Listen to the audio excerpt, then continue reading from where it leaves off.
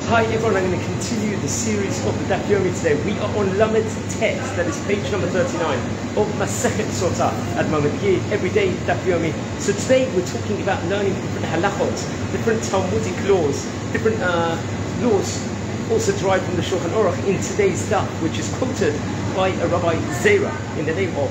And a very interesting Daf today, we learned the power of Amen, saying the word Amen and saying blessings. It used to be back in the day when there was a Torah reading in the Talmudic times that there used to also be a Metargem, someone that will translate actually the Hebrew text, because at the time the standard language was Aramaic at that stage in time, so they needed a special Metargem, a translator when it came to the Kriyat Torah. But what's important is some of the halachot that is discussed in today's Talmud is that when the reader of the Kriyat Torah is going to say the bracha, he is not allowed to.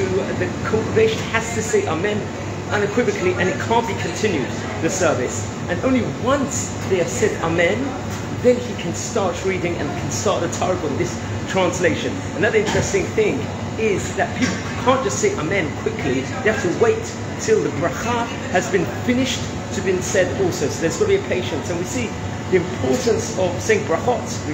There's an enactment which is related over in the Torah that one should say 100 Berachot a day, 100 blessings a day.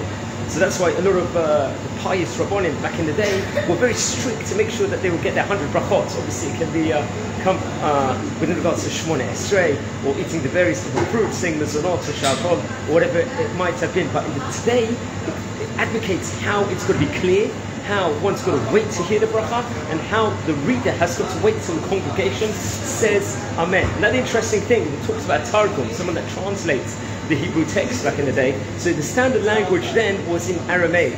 Nowadays, interesting enough, some of the Yemenites, the Temani communities, they still use a Metargem as part of their Torah service on Shabbat, or whatever it might be.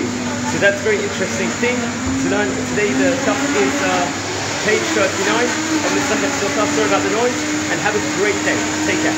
Bye.